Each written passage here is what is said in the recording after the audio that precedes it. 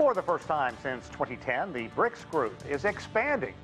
6 nations have been invited to join the group, and we will discuss what this means for the global south. Hi, everyone. I'm Sean Caleb, sitting in for Anand Naidu, and you're watching The Heat.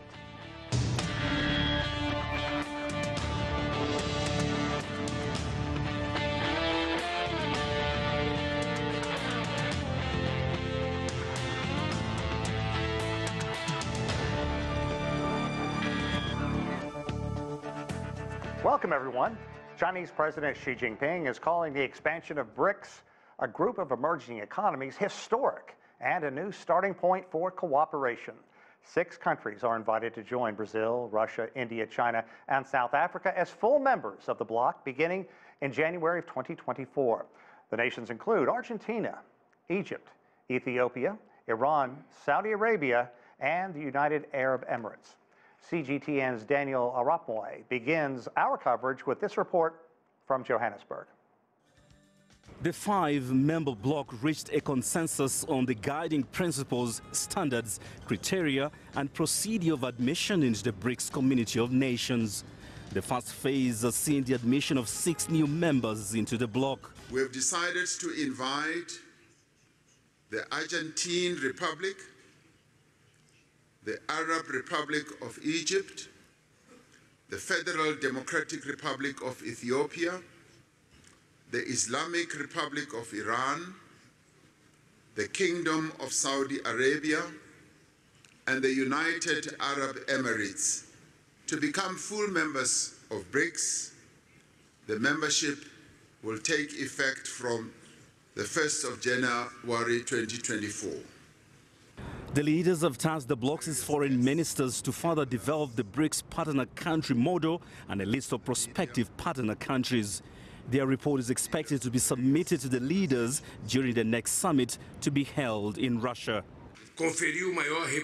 Now, the GDP of the BRICS is going up to 37% of the world's GDP in terms of purchasing power and 46% in terms of the world's population.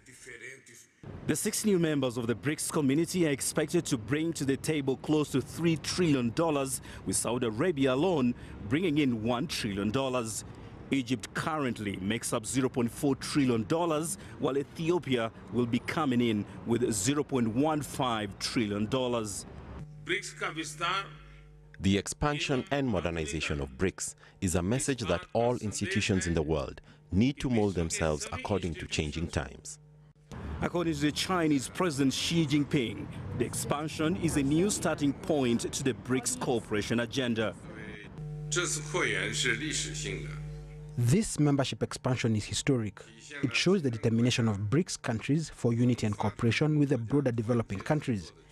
It meets the expectations of the international community and the common interests of emerging market countries and developing countries. Let us work together to write a new chapter of emerging market countries working together in unity for development. The leaders reaffirmed their readiness in exploring opportunities for improving the stability, reliability, and fairness of the global financial architecture. They collectively agreed to task finance ministers to consider the issue of local currencies, payment instruments, and platforms and report back by the next summit.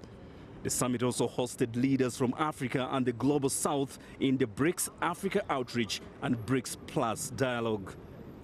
According to the leaders, BRICS has embarked on a new chapter to build a world that is fair, a world that is just, a world that is also inclusive and prosperous. Daniel Arapmoy, CGTN, Johannesburg, South Africa. Now, for more on the expansion of the BRICS alliance, let's bring in our panel. Joining us from Johannesburg is Elizabeth Sidiropoulos. She is the Chief Executive of the South African Institute of International Affairs. From Washington, D.C., Anton Fedyashin. He is a Russian affairs expert and a professor of history at American University. And joining me here in the studio, Otaviano Canuto. He's a senior fellow with the Policy Center for the New South and a former vice president of the World Bank. And we have Yan Liang, a chair professor of economics at Willamette University in Portland, Oregon. Yan Liang, I'd like to begin with you.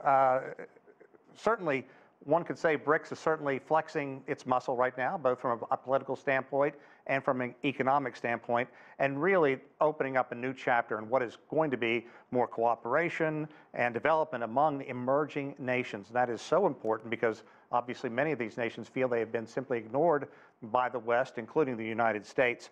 So what does this addition of 6 nations mean for the bloc, especially in terms of economic growth and sustainable development? Yeah, good talk to you, Sean. You're right. I think really the core objectives of the BRICS and now BRICS Plus is really to foster the sustainable development and also to improve the multilateral system in terms of global governance, because the Global South for a long time has not been voicing, not having their concern heard, having their voice heard in the global landscape. So I think by including more members, it simply means that it expands the force of the Global South, that they're able to cooperate among each other, to take advantage of each other's advantages. The new members, for example, many of them are big exporters of oil, which is very strategic assets for global economic development. And many of them also occupy very strategic geopolitical locations, or they also symbolize really the counterweight to the Western-led multilateral system as we have right now. So I think it's important for all these countries to come together, and the corporations can come in many different shapes and forms. And I think for economic corporations, there are a lot of connections in trade, in finance, in investment, and also in technological corporations. So I think, as President Xi mentioned, this is a new chapter. This is going to be new, new journey for all these countries to come together to take advantage of their advantages, their strengths, and cooperate and really move forward. Indeed. Elizabeth, no shortage, excuse me, of nations that really want to join BRICS. There's some between 22 or 23, whichever report you're reading, and some 40 countries are observing, and many African nations were invited to this year's BRICS meeting. From a standpoint, what does this mean for South Africa hosting the BRICS summit? Some analysts suggesting that this expansion is really going to be a complete challenge, especially to the United States and other nations, if you consider the IMF and World Bank and funding programs that the developed nation often believes are simply overlooked by these more established, if you will. But now the United States and others looking at this as perhaps a threat to something like the G7. Yes, I mean, I think if you compare the way in which I think the West looked at the BRICS when it was first established more than a decade ago, 15 years ago, I think that perspective and that approach has really shifted, and we've seen it in a very fundamental way in terms of the amount of interest that this summit has generated in the West. Very, very clearly. I think certainly from South Africa's perspective, this was also the first summit that happened in person post the pandemic, and I think it was certainly, you know, South Africa sees this as a great diplomatic success, the ability to bring together not just the BRICS nations, but also many and numerous African heads of state, which of course is not the first time that South Africa has reached out in the context of the BRICS, as well as other global South partners. And then, of course, to be the summit at which the second expansion of the BRICS, BRICS happens. Otaviano, Brazilian President Lula da Silva is supporting Argentina's invitation, joining the BRICS summit, and Argentina right now simply being punished by inflation. As bad as it can be argued in other places, you're talking about more than 100% in some areas. I want you to hear what Argentina's president had to say about BRICS and the importance and joining the entity. A new scenario is opening up for Argentina. We are going to be protagonists of a common destiny in a bloc that represents more than 40% of the world's population, and at the same time we continue to strengthen our fruitful, autonomous, and diverse relations with other countries in the world.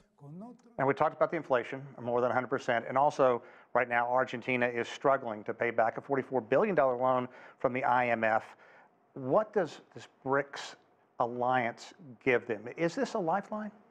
Well, it's a pleasure to be here, Sean. The fact is that For instance, China has provided a timeline for Argentina to pay the commitment with the IMF, the service, without having to resort to dollars, given the scarcity. In fact, the reserves, foreign reserves of Argentina as of now, are negative, were not for the bilateral swaps that it has with China. So I understand that the groupings like BRICS, they serve two purposes, very much complementary.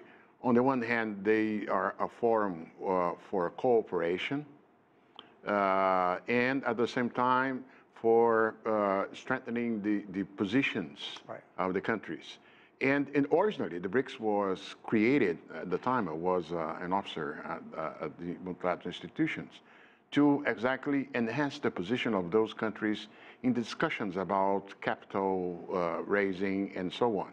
And it became clear after the packages of negotiated among the shareholders of World Bank and IMF that there would be a limit to the extent to which these countries would, let's say, increase their share. Right. So they decided, okay, so it's okay, and then we create another one, and that was not big enough, and then China created the AIIB.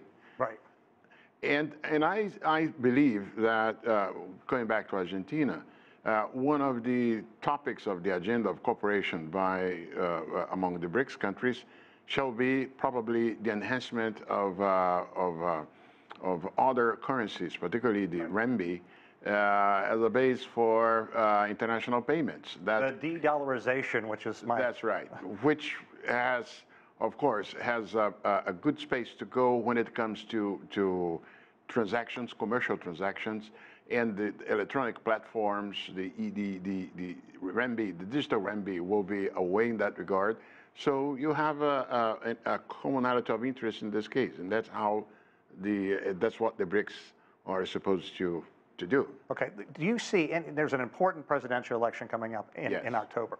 Do you see any scenario where an incoming president could say, you know what, let's back off, I do not want to be part of BRICS? Yes, for a single reason. One of the let's say, the candidates that came out well from the primaries in Argentina is exactly one that is proposing at the base of its agenda a dollarization of the Argentinian economy, which would run against exactly the resort to other source of currency, strengthening of other currencies in international payments. That's indeed, and his announcements vis-a-vis, and also the other opposition candidate that came second in the election has also given declarations. So that's how it's going to be. Right. You don't have ever a single position by any of these countries, and over time, the scope of cooperation will have to be thought, will have to be pursued with whoever is in power in those countries. Anton, thanks for being so patient. I'm sorry it took me so long to get to you, but right now I think Elizabeth hit the nail on the head. The first big, major gathering for this organization since the pandemic. However, Vladimir Putin not there in person. He was there via video. Putin has been supportive of the expansion of BRICS. What does Russia have to gain after being simply hammered by punishing sanctions for such a long time? Sean, I think the Russians are looking to support the search for alternatives from what we call the global South today. And I think there's quite a bit of historical irony here, because personally, I see the BRICS, and especially this summit in South Africa, as a fairly important watershed. It is one of the thicker points that make up a graph that's pointing towards the de-Westernization, a recalibration of geopolitics and geoeconomics. And this process began back in 1955 at the Bandung conference in Indonesia, when what was called back then the Third World In other words, the non-capitalist, non-US aligned and non-socialist, non-Soviet aligned countries, although many of those countries, by the way, were socialist, but those are details. At that conference, what became the non-aligned movement in the early 60s was born. The problem was that for the second half of the 20th century, during the Cold War, the whole third world was left in the shadows of the historical stage, which is not to say that things didn't happen. Unfortunately, a lot of bad things did happen there.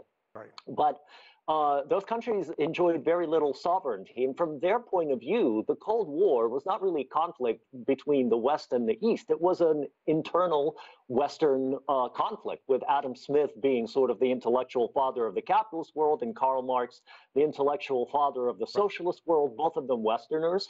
The Indians on many occasions said, listen, this is not our conflict. We will pick and choose our sides.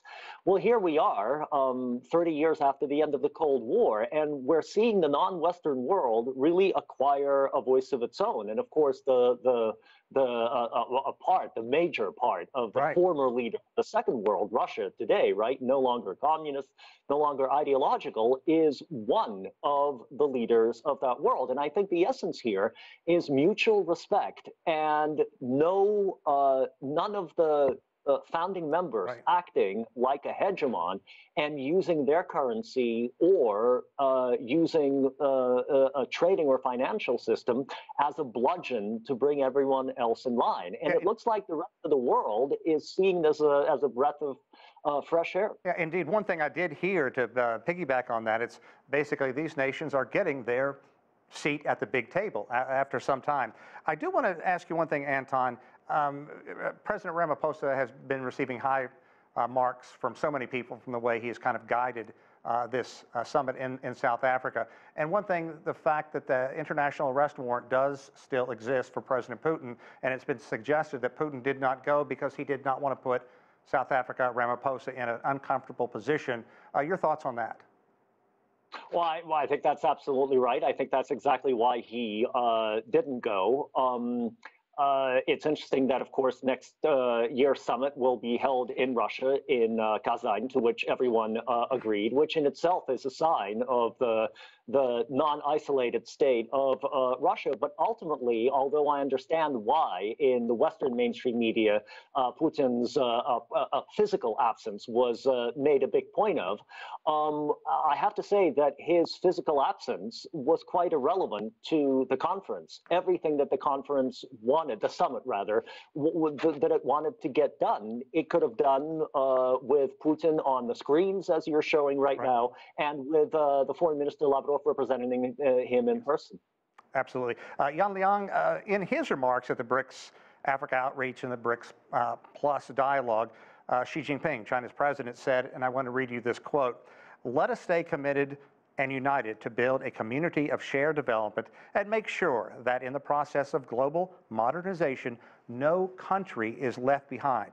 I want you to kind of pick apart that quote, if you will, because China has been so active in the continent of Africa, building so many railway, highway, power facilities in the nation.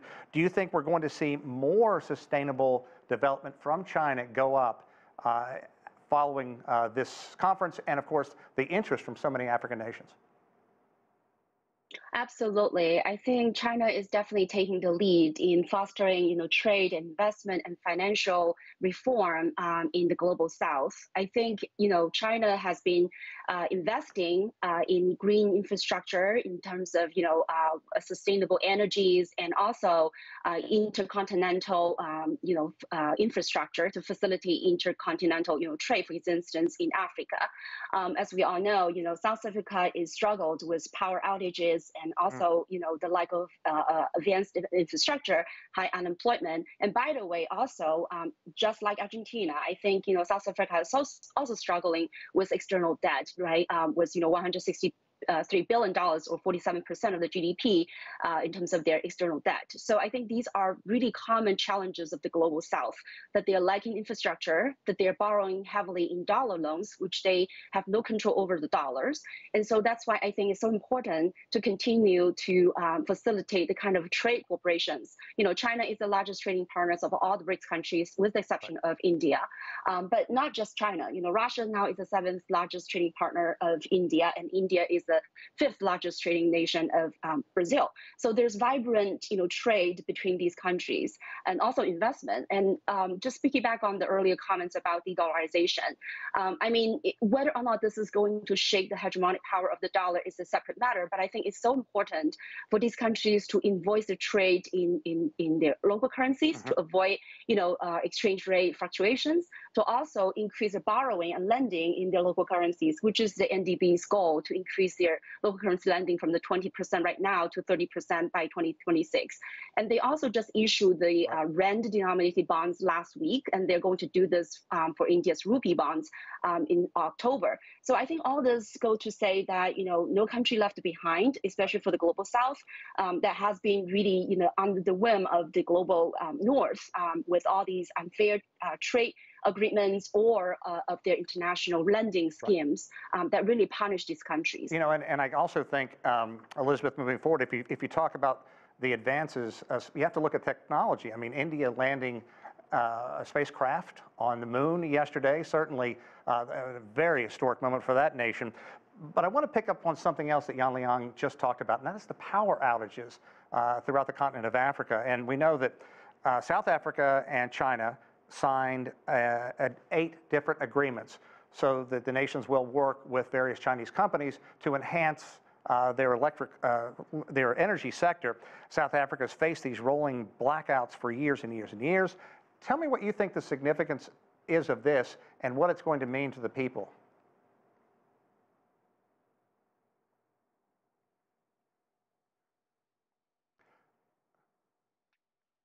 Okay, Elizabeth, we're going to try to get you to unmute your.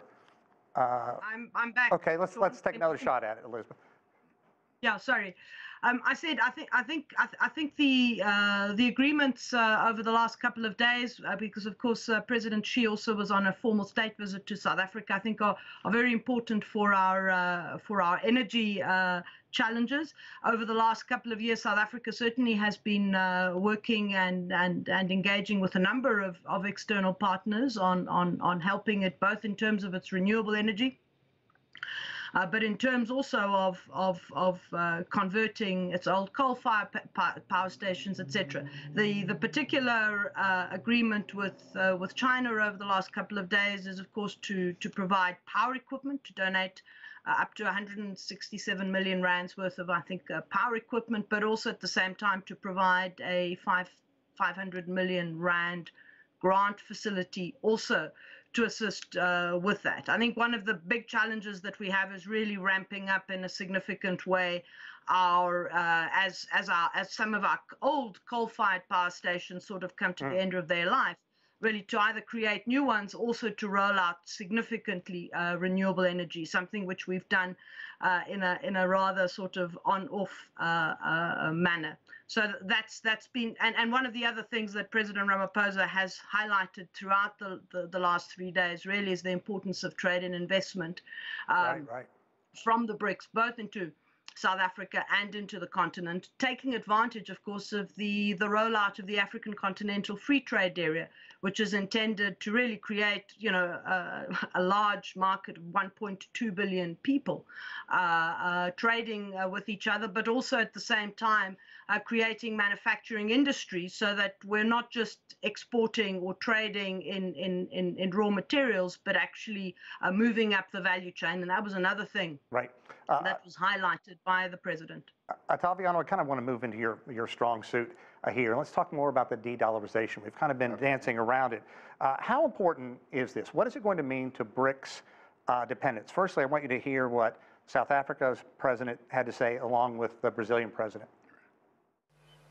We are concerned that global financial and payment systems are increasingly being used as instruments of geopolitical contestation.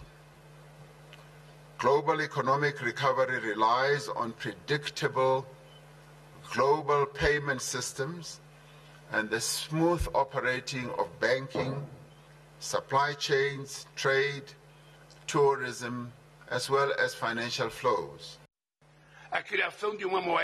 The creation of a currency for trade and investment transactions between BRICS members increases our payment options and reduces our vulnerabilities.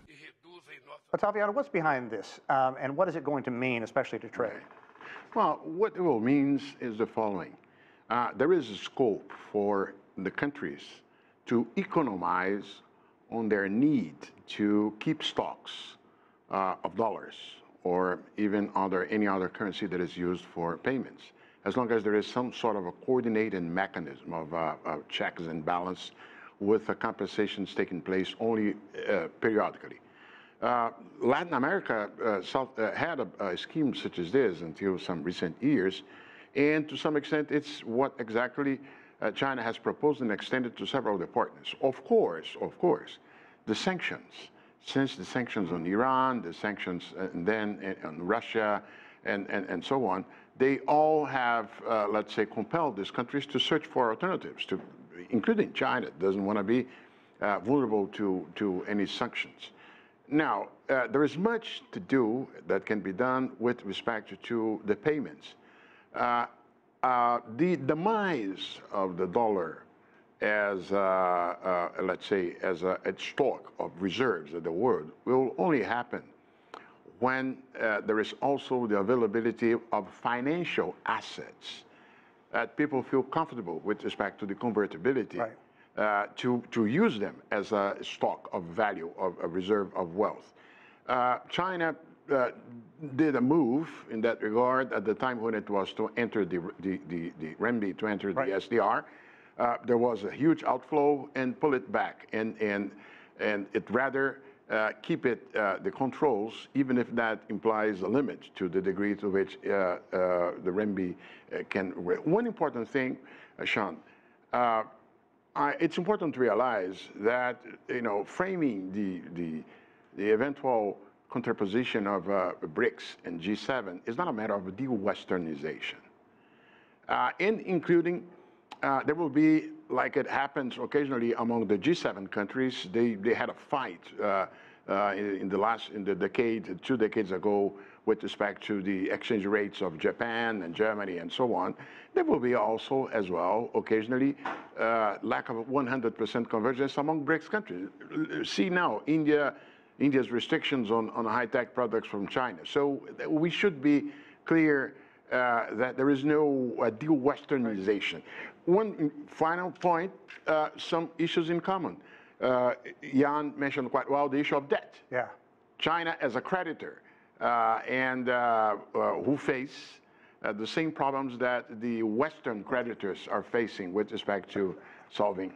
Where does the time go? I wish we had more time, so much more I really would like to get into. I want to thank all of our guests and, of course, you for watching. That does it for this edition of The Heat. I'm Sean Calebs in Washington, D.C. As always, thanks for watching.